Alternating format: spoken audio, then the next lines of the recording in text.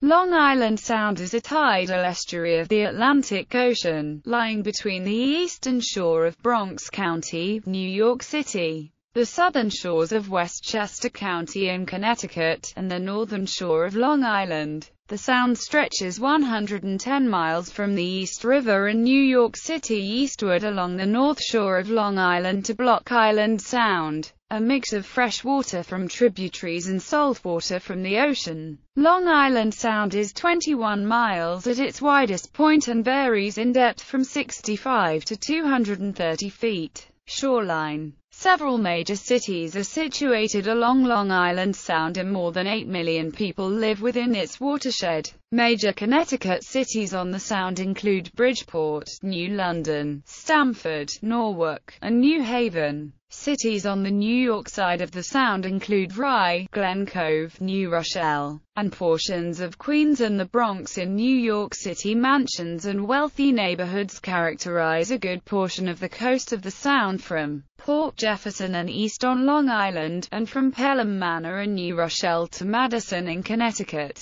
Property values in Westchester County, Long Island, and southwestern Connecticut are among the highest in the nation, due to the proximity to New York City and their location on the Sound. Climate and geography. Glacial history. About 18,000 years ago, Connecticut, Long Island Sound, and much of Long Island were covered by a thick sheet of ice, part of the late Wisconsin Glacier, about 3,300 feet thick in its interior and about 1,300 to 1,600 feet thick along its southern edge. It was the most recent of a series of glaciations that covered the area during the past 10 million years. Sea level at that time was about 330 feet lower than today. The continental ice sheet scraped off an average of 65 feet of surface material from the New England landscape, then deposited the material from the Connecticut coast into the Sound, creating what is now Long Island.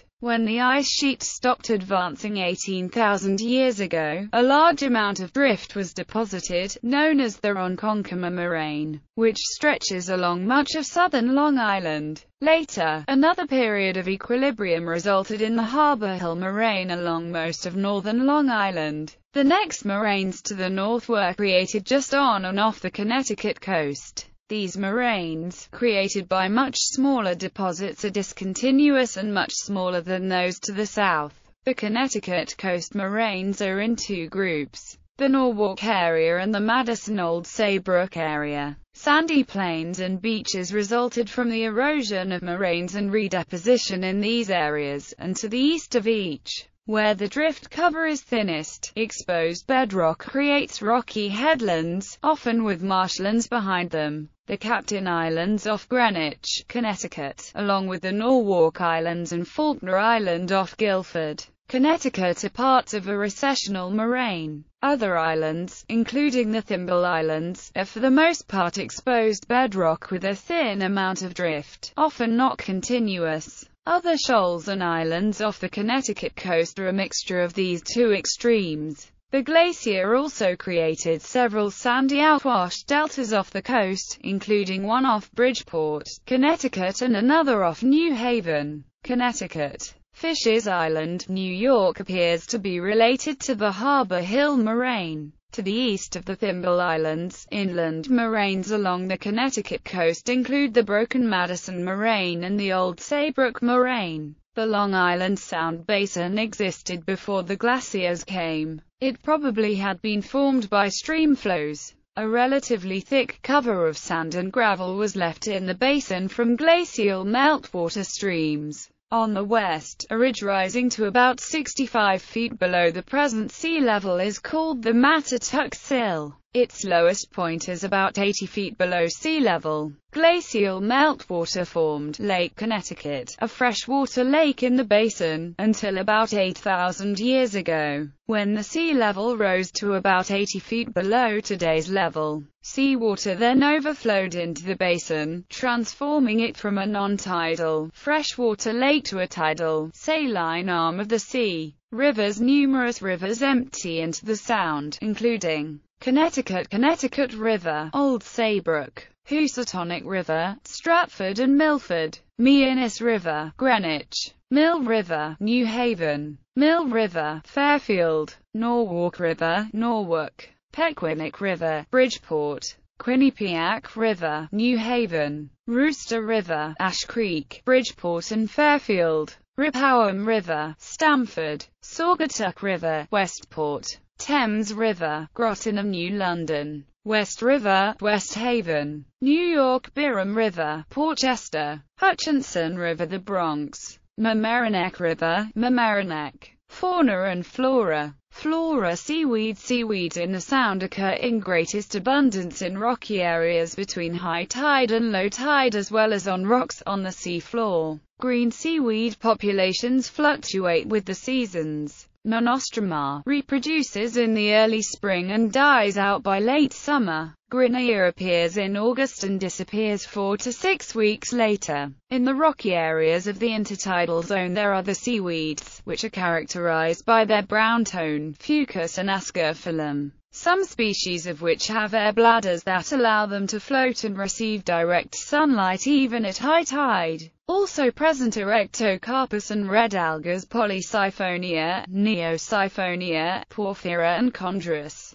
In the marshy areas of the intertidal zone can be found Cladophora, Ulva and Codium. In the subtidal zone are Palmaria palmata, a red alga, along with 2 algae, Laminaria and Cauda. Kelp can often be found washed up on the beach, and individual specimens are not uncommonly a yard or 2 long. Deeper in the subtidal zone are red algae such as Spermothamnion, Antithamnion and Calithamnion, which also often float freely. In tidal pools can be found red or pink-colored Phymatolithon, which can often encrust rocks and mollusk shells. Also present are green algae, including Ulothrix, Cladophora, and Ulva. Plants found in tidal marshes. Tidal marshes are some of the most productive biological systems in the world. Along the Sound, they produce 3 to 7 tons per acre per year of vegetation, largely in the form of salt marsh grasses. Much of this, enriched by decomposition,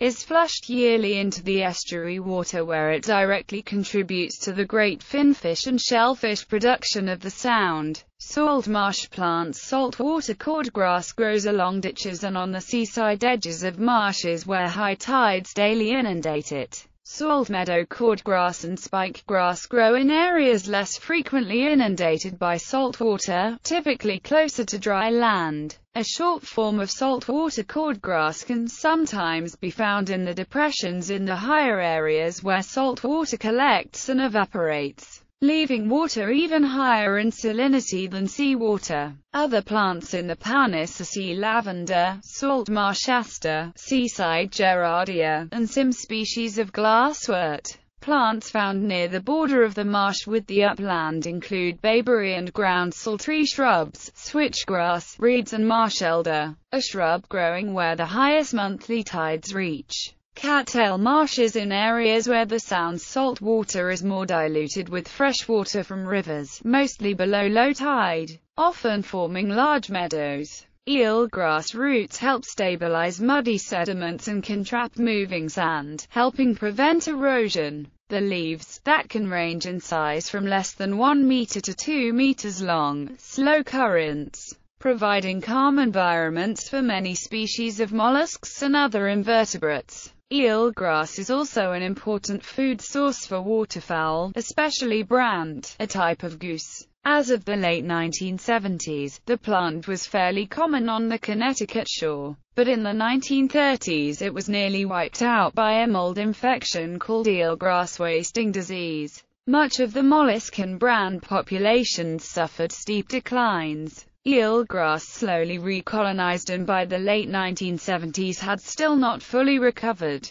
The disease reoccurs periodically. Plants found on beaches and dunes. Few undisturbed beach and dune systems exist on the Connecticut shore. The ones that do are located along the eastern portion of the coastline. Sea rocket and dune grass occur here, but not in abundance. Dune grass and plants that thrive on dunes are largely responsible for the creation and growth of the dunes. On the seaward side of dunes can be found Lathyrus japonicus, dusty miller, and seaside goldenrod. Other beach plants are orich, beach clotbur, seaside spurge, and Jimson weed. On the more protected landward side of dunes are beach plum, bayberry, and beach rose. Rare species found on the landward side are beech knotweed and sand false heather. Upland vegetation in areas next to the shoreline but hardly ever salty. The sounds environment can nevertheless be a crucial factor in the presence of certain species. Areas near the Connecticut shore are the northern limit for some species needing the warmer environment provided by proximity to the sound. These include sweet gum, the American holly, post oak and persimmon, which only exist in Connecticut along the shore. For many species which grow typically in sandy soils, the Connecticut shore is the northern limit.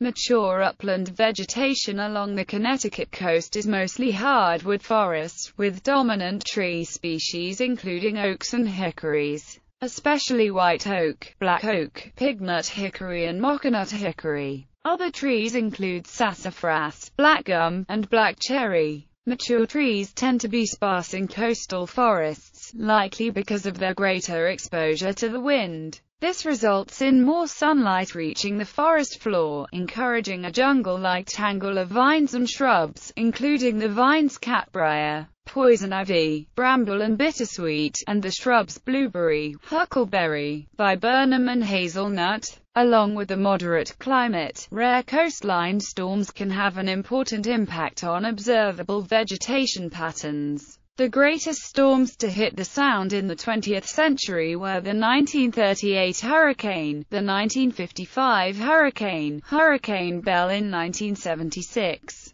Hurricane Gloria in 1985, and Hurricane Irene in 2011. After Hurricane Bell, leaves near the coast were badly salt-burned, then turned brown and shriveled. Many trees were downed by the storm, leaving openings in the forest cover, promoting the growth of vines and shrubs. Fauna fish. The Sound is inhabited by both marine fish and anadromous fish. The most common marine fish in the Sound include porgy, butterfish, winter flounder, summer flounder, windowpane flounder, four-spot flounder, northern and striped sea robin, little skate, menhaden, Atlantic silversides, black sea bass, blackfish, cunner, bluefish, and smooth dogfish. Frequently Atlantic bonito and false albacore, both members of the tuna family, enter the Sound and can be caught by anglers from small boats and shore. Many species have declined rapidly since 1975 due to overfishing. Winter flounder may not be currently present except for rare, small local populations. Tautog and summer flounder are also less numerous. Anadromous fishes include striped bass, white perch, alewives, bluebark herring, and American and hickory shad. Although several shark species likely and frequently wander in and out of the Sound, e.g., blue shark, mako shark, hammerhead shark and thresher shark, there are only 4 species of sharks which are regularly found in the area. These are the sand tiger shark, the sandbar shark, the spiny dogfish and the smooth dogfish. Mollusks that can be found include the rough periwinkle near the high tide line, the European periwinkle, the northern yellow periwinkle, the blue mussel, the eastern oyster, the Atlantic slippershell or common slippershell, the hard clam, the Atlantic bay scallop, the mud snail, the salt marsh snail, the Atlantic oyster drill, the northern moon snail, Atlantic moon snail, the channeled and knobbed whelks. Crustacea. Crustaceans include crabs, shrimp and lobsters. In the Sound there are the green crab, blue crab, red crab, Jonah crab in deep water areas, and the Atlantic rock crab, which settles in large numbers along rocky shores, especially around Millstone Point, Neatic Bay and Fisher's Island Sound. Other crabs found include the lady crab, spider crabs, and fiddler crabs. Hermit crabs and mole crabs are also found. By the late 1980s, the Japanese shore crab, an invasive species, was the most commonly found crab in the Sound. The sand shrimp, Crangon septem spinosa, and 2 species of grass shrimp are plentiful along the shore, especially in late summer and fall. The American lobster is fished commercially. Mammals are reptiles and amphibians. Most animal species on the Connecticut side of the Sound also occur inland, but some are much more abundant along the shore. Animals along the Sound are most concentrated in the salt marshes. 2 species of shrews, the masked shrew and the American short-tailed shrew, are common in salt marshes. The least shrew has been thought to exist in small numbers in the salt marshes of western Connecticut.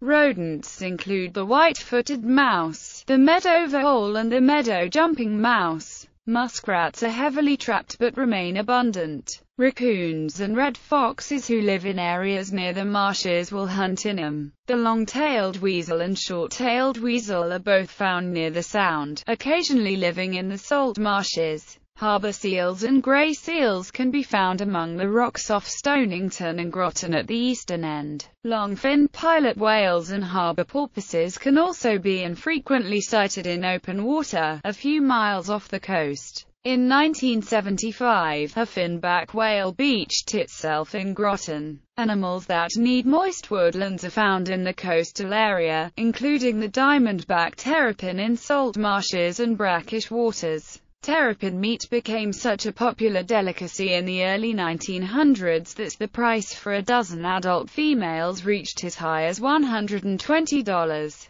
Overhunting made the species uncommon and even rare through most of the Sound and completely eliminated at some places. After its popularity as food declined, the terrapin population started recovering. Sea turtles occasionally travel north on the Gulf Stream and wander into the Sound. The loggerhead turtle, green turtle and leatherback turtle are rarely seen along the Connecticut shore. Other reptiles and amphibians found along the edges of the salt marshes and nearby bodies of water include the green frog, bullfrog, pickerel frog, spotted turtle, painted turtle, northern water snake, and common snapping turtle. On beaches and sandy areas there are fowlers, toads, the American toad, and the hognose snake. Birds. There are 6 broad categories of bird habitats near Long Island Sound. Open water areas, including bays, coves, rivers and the Sound itself, tidal marshes, mudflats, sandy beaches, offshore islands, and mainland uplands, including woodlands and fields.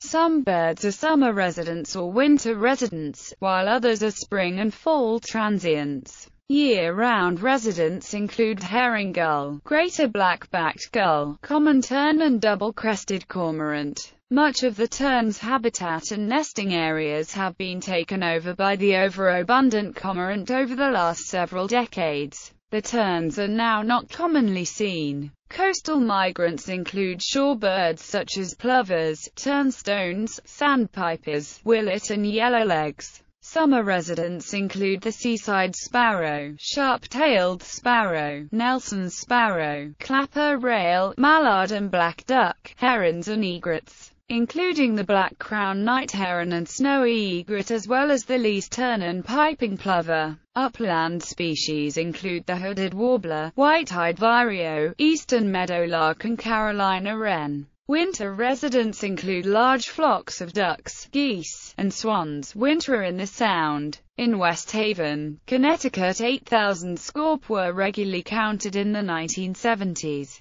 Greater scorp, black ducks, mallards, and Canada geese are the most abundant wintering birds. There are also significant populations of red-breasted merganses, common goldeneyes, buffleheads, scotters, American widgeons, canvasbacks, old squaws and mute swans. Rare and endangered species. Rare, endangered and extinct species of the Sound include the eastern spadefoot, a rare, toad-like amphibian that hasn't been recorded in the area since 1935. Its overall coloring is beige or off-white with a pattern of green markings. Small orange dots punctuate this pattern. As many as 1,500 short-nosed sturgeon, listed as endangered by the Endangered Species Act, inhabit the Connecticut River. Approximately 900 of those live downstream of Holyoke Dam, while short-nosed sturgeon primarily remain in their natal rivers.